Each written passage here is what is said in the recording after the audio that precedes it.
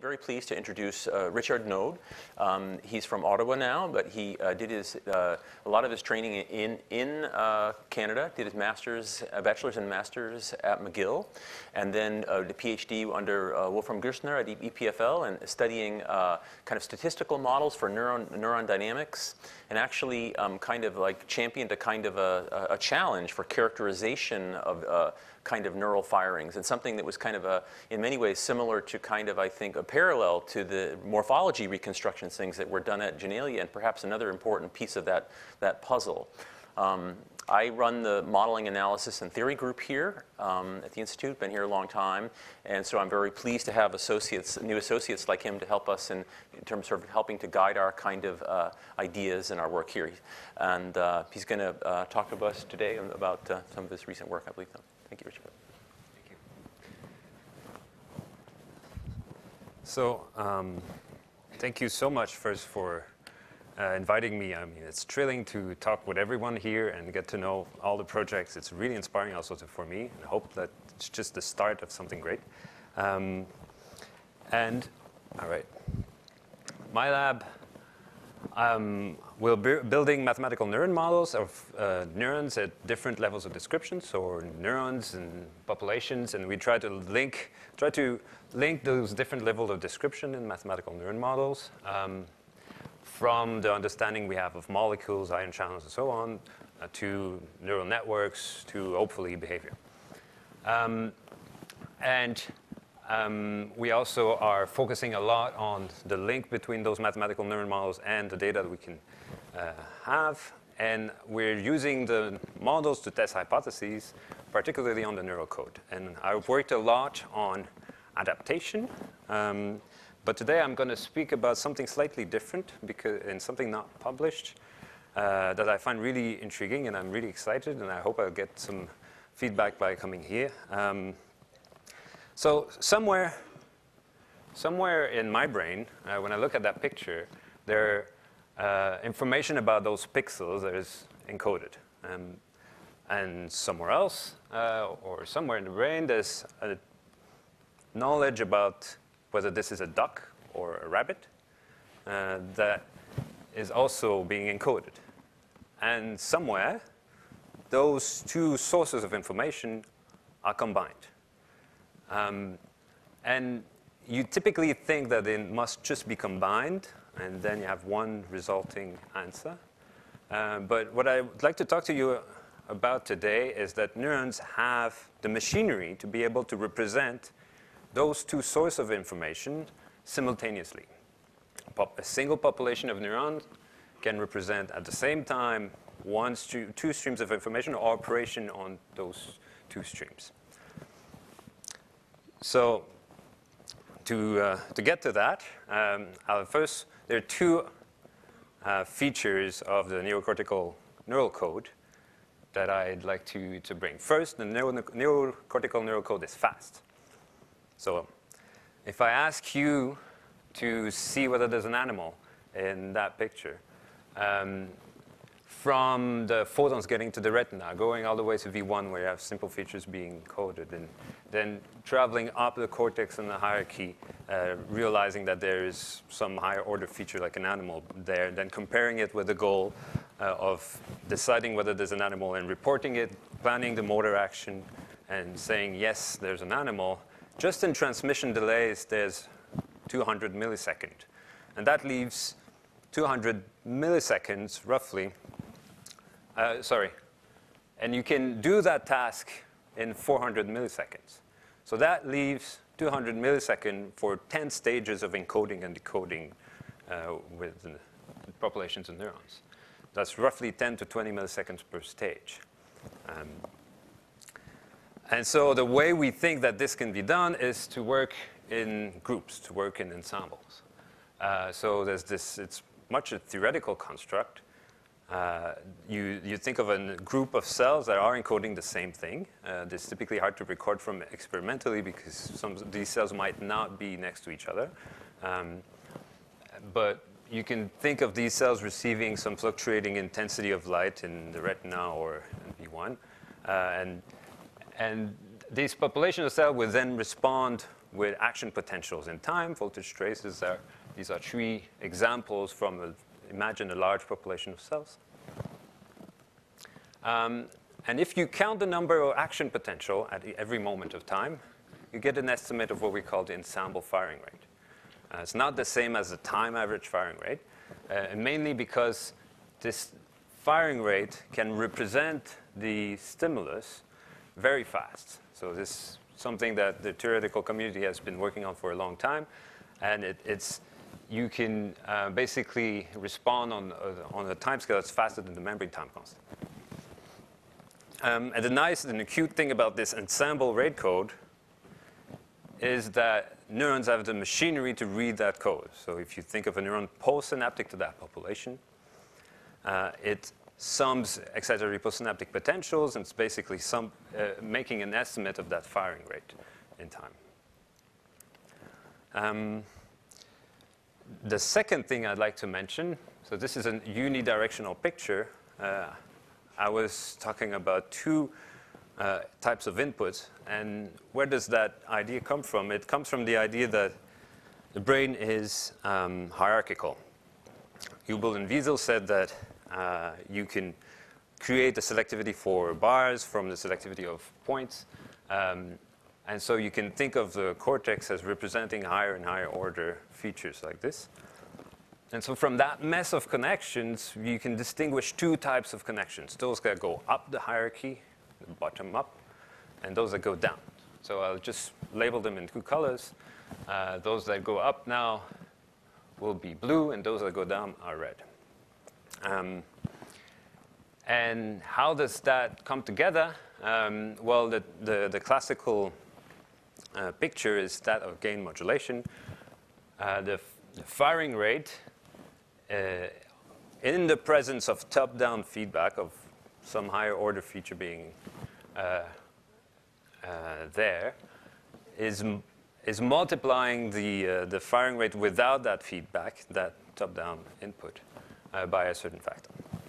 Now, I'd like to stress that this is ambiguous. You've lost track of where the input came from. You lost track of the direction. The firing rate is a single dimension. You just have one bit of information. Well, and so I've been working on I was mostly working on a different level, and to address that problem, I'm going locally to one population of cells, the layer 5 pyramidal cells, that we've heard about already twice from Mark and Simona. They are useful because they are thought to combine 2 streams of information. So at the more proximal regions, you get input traveling up the hierarchy, and mostly, I mean, this is still an approximation. Some discussion can be done there, but you have another type of input coming to the apical dendrites, really far up, maybe 1 millimeter away from the somatic region.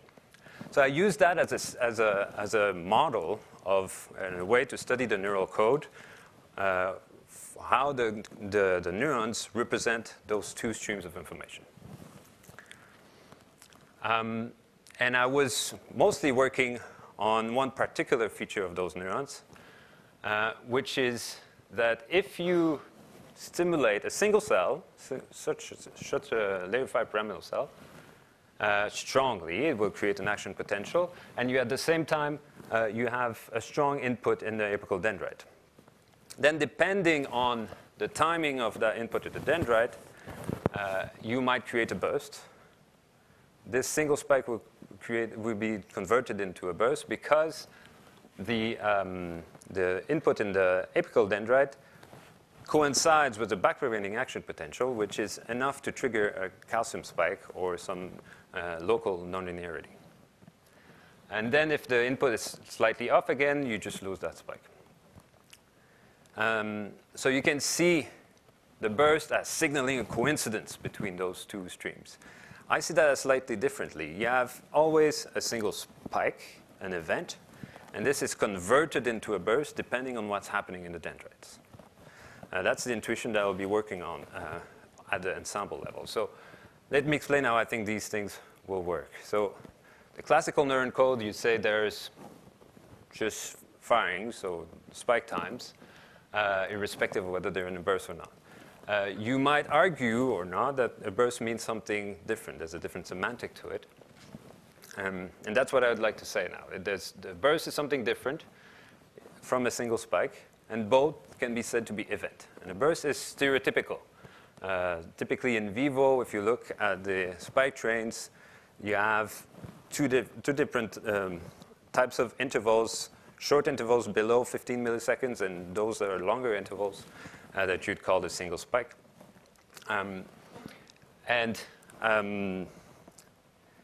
These bursts are very typical. There's always, pretty much always 2 spikes, sometimes 3 spikes, but 90% of those bursts are 2 spikes. So how does what does that mean at the level of the ensemble? The classical neuron code, as I was showing you before, you would simply count the number of spikes at every moment of time. This is the classical firing rate. You can think of the event rate, the ensemble event rate, which would basically, so this is a burst, but it's a single event. So I count one event, and I count that at every moment of time. And note that this represents something different, some other signal in time. You can also talk about the burst rate at the ensemble level. So those 3 signals might be different. And then you can also think of operations on those 2. You can think of the burst probability as the burst rate divided by the event rate to represent the probability of an event being converted into a burst. And these ensemble quantities can represent different things.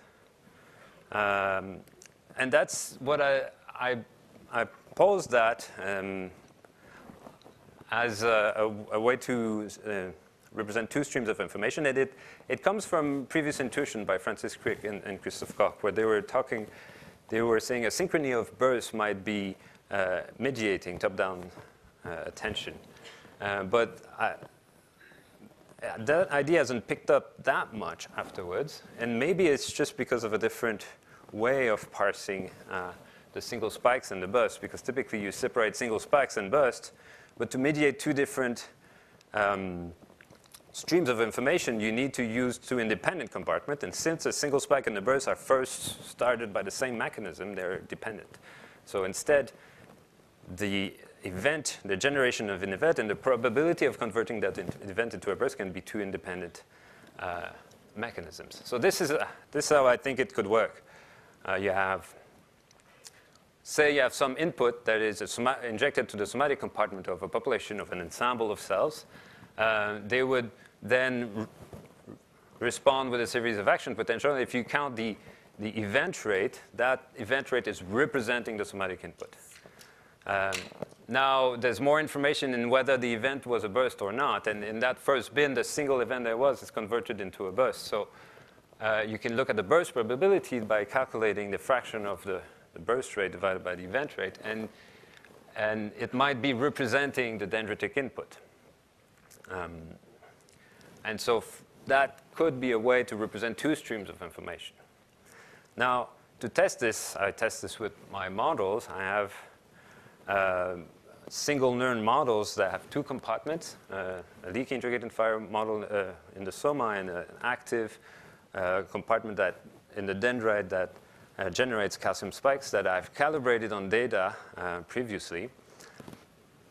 And this model basically creates single spikes or bursts, and you can inject current. And I put a background of input to mimic the in vivo situation, and I try to make sure that those cells are in an in vivo state by having the proper firing rate and other statistical features of the spike trains. And then I simulate a population of those cells, 4,000 cells, and I inject some current all the same to all the somatic and dendritic compartments to recreate the ensemble. And I calculate the event rate, burst rate, and all those statistics. And I ask, well, say if I inject those alternating current. Red current is the current I injected in the dendrite. and the blue current is the current I injected in the soma. And I alternate like this, slightly shifted, so that there's also an overlap. And then those neurons will fire with, here I show 100 of those 4,000 neurons. The points are action potentials in time. They fire fairly stochastically. And you can calculate the classical neuron call of looking at the firing rate. And this is relatively uninformative because the dendritic and somatic compartment compensate for each other. You have some peaks here that relate to the times where both are at the same time, and that reflects the gain modulation that's going on. However, if I remove all the second and third spikes into a burst, and I look only at the events, then I recover the somatic input. And you can then also look at another feature, say the burst rate, by looking only at the time when they were burst. So bursts were there, and an average over the 4,000 cell. You get something that is slightly closer to the dendritic input, but it is still gain modulated, if you want, at the time where you have a combination of both. But I was arguing that you can maybe recover directly the dendritic input by dividing the burst rate by the event rate, so the orange by the blue. And if I do this, well, I recover, and now I can superpose the input. I recover the temporal structure that I injected in the dendrite and temporal structure I injected into the soma. So in that particular case, I really extract much more information. Now I've paused myself in a very particular case where the ambiguity was maximal. But still, we've worked and tried to see the advantage of that code. And when you have large population, you can indeed double the amount of information in bits per second that you get compared to the firing rate. And we've showed then with simulations that this is consistent with the dynamics of the single neurons. So this is my first message, that you can represent two streams of information by looking at the spike trains in a slightly different way. But that might not be so useful if the neurons themselves, or the rest of the neural system, is not able to read that code. This information must be decodable, if you'd like, by neurons neighboring that cell population. And so to do this, you need to have some type of filtering on the interspike interval of the interspike interval on a spike train by spike train basis. And you might need also a division. So these processes are not so hard to find in the biology. So you need first that a burst and a single spike would do the same postsynaptic effect. So that the second and third spike in the burst, when they come in a high interspike interval, are filtered out. This, something that would look like this. And this is known as short-term depression. And these layer 5 parameters connect to, I'm using the tripartite classification of cells. You would say it's way too simplified, but I have to start somewhere, given that the cell project here is not completely, hasn't completely given us the different neuron types. But so the PV and VIP positive cells receive typically short-term depression. And then you also have short-term facilitation in the somatostatin positive cells. And this would be useful for being selective more to bursts than single spikes. And this can work on the ensemble level. So I've tested whether this can make sense in simulation. So again, I use a model that's previously published for short-term plasticity. And I test whether a cell population postsynaptic to that population of 4,000 excitatory cell can represent either of those two streams. And I inject again my alternating input just to illustrate whether I can resolve the ambiguity. So without short-term plasticity, there's something fairly hard to read. If I add short-term facilitation, and I look at the postsynaptic firing rate of that population in orange, I get something that was looking a lot like the burst rate before. That follows more the dendritic input. If I put short-term facilitation in those synapses, the postsynaptic firing rate decodes only the somatic input. So it's been able to filter out the information coming at different spatial locations on that neuron.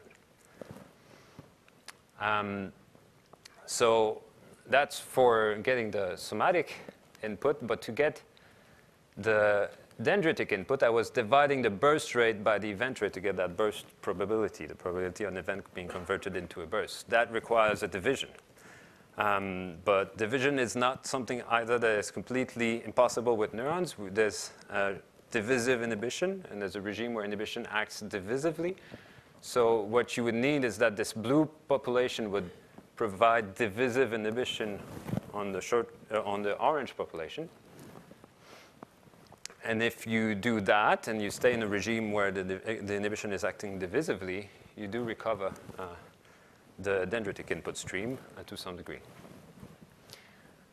So this information, I conclude, is that this information is accessible to neurons given known physiology. And that was the superposition of that input. So if you interpret the somatic input that I was showing you in my simulation and the dendritic input as bottom-up or top-down input, it could be any other type of combination of input. The neurons have the machinery to represent both the somatic input, so the bottom-up input, the top-down input, or a combination of both, which would be the firing rate or the burst rate. And that's what I call multiplexing, or burst ensemble multiplexing.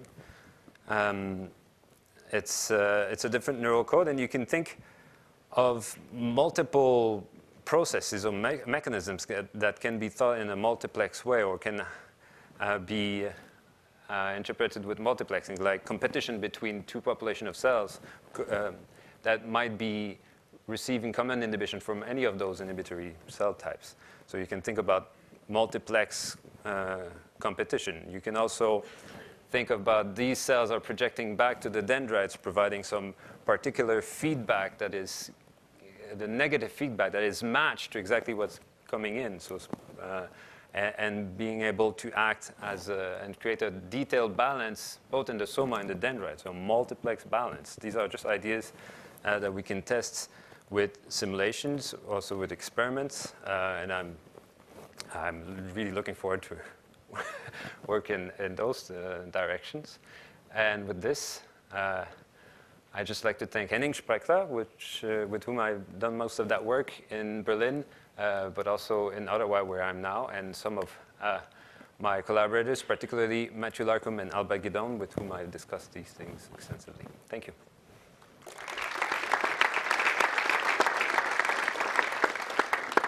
I think we have time for some questions. There should be microphones available, I think.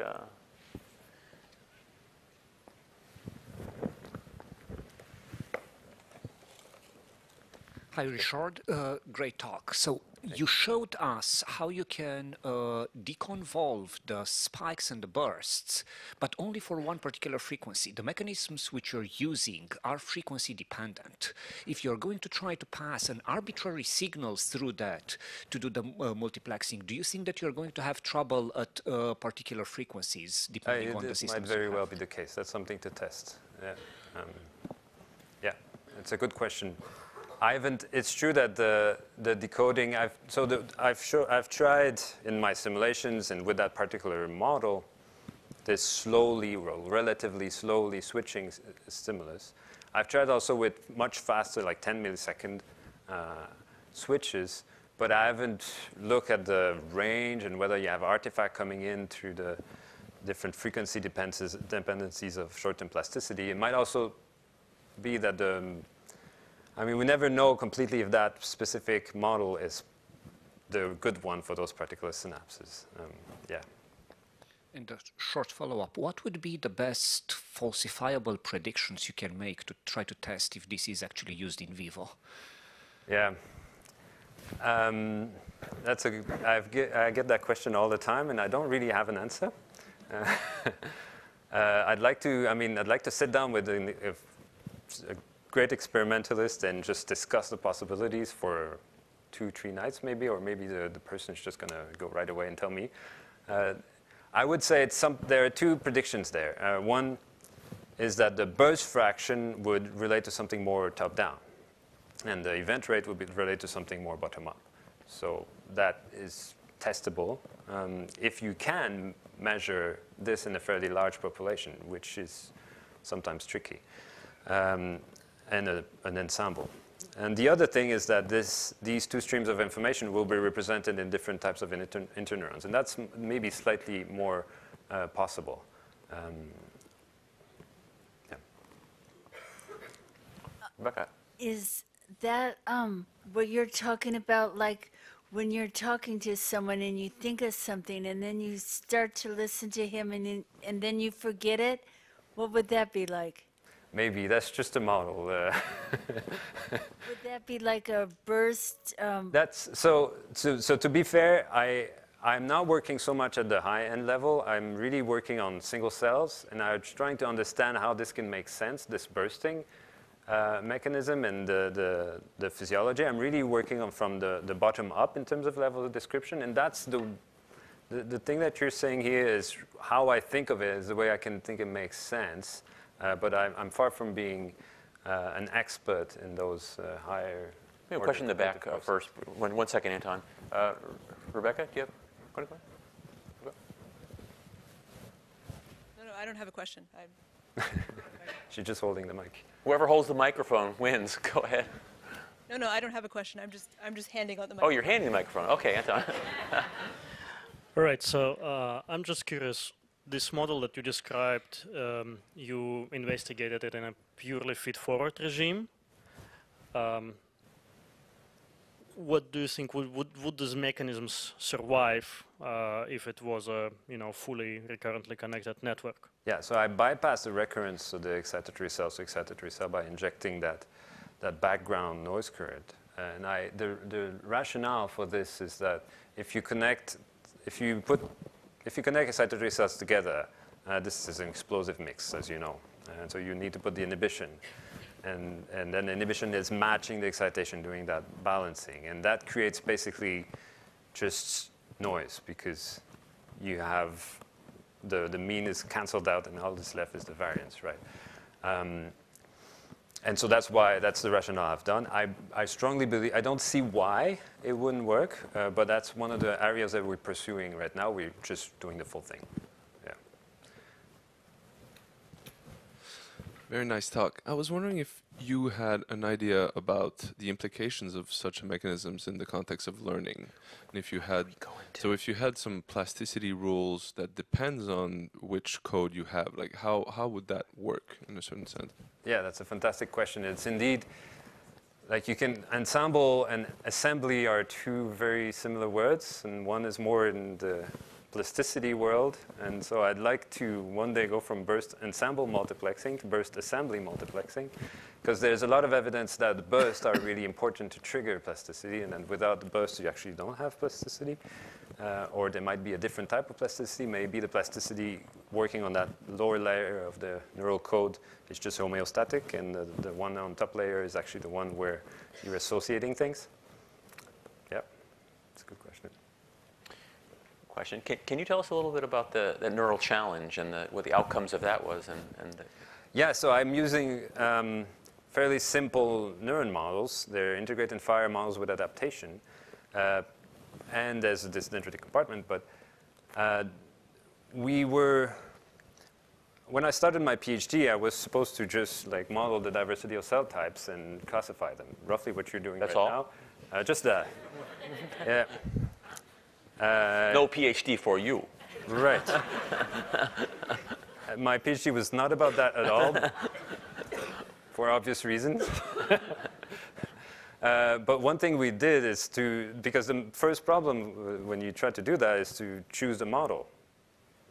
Which model do you choose? And which model you choose depends not only on whether the model is good, but also whether you can actually say it is good.